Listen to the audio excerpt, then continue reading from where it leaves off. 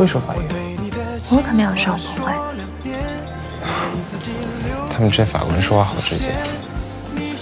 我觉得比起说话，行动更直接一点。我说出了情话第3遍，是不是你想要的画面？我不装可怜，或许这是我心甘情愿。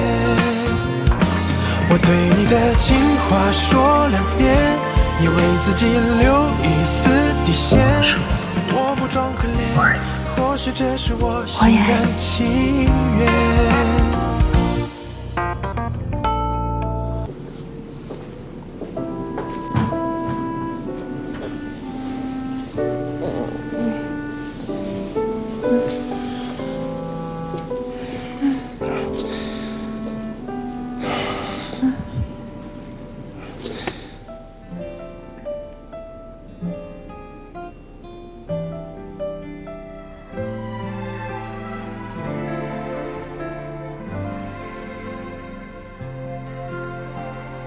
习惯了睁着眼睛等消息到天亮，我真的其实都无关痛痒。